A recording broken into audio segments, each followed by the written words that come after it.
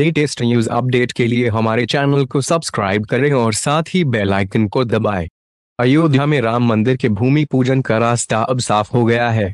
Allahabad high court ने राम मंदिर निर्माण के लिए 5 अगस्त को प्रस्तावित भूमि पूजन के खिलाफ दाखिल याचिका को खारिज कर दिया है। हाई कोर्ट ने शुक्रवार को सुनवाई के दौरान याचिका को खारिज किया है। कोर्ट ने अपने फैसले में कहा कि याचिका में उठाए गए सवाल सिर्फ कल्पनाओं के सहारे हैं। याचिका में जो आशंकाएं जताई गई है उनका कोई आधार नहीं है।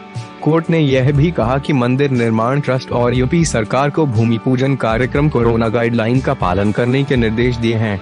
दरअसल इलाहाबाद हाई कोर्ट में याचिका दायर कर कहा था कि अयोध्या में भूमि पूजन कार्यक्रम के दौरान 300 लोग एकत्रित होंगे। यह कोरोना गाइडलाइन के खिलाफ है। याचिका के जरिए राम मंदिर भूमि पूजन के कार्यक्रम पर रोक लगाने की मांग की गई है।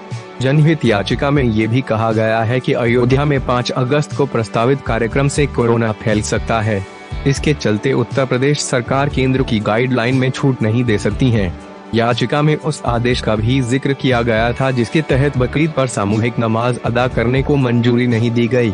इसके पीछे सरकार ने हवाला दिया था कि सामूहिक नमाज से कोरोना फैलने का खतरा है।